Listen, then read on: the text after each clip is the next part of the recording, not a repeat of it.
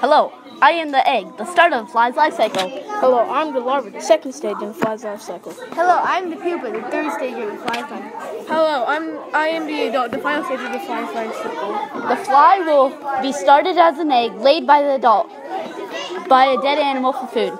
The fly will then hatch as a larva and eat the dead animal.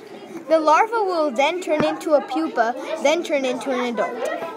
When the pupa hatches, there will be an adult. The fly will then lay its eggs, and the life cycle starts again.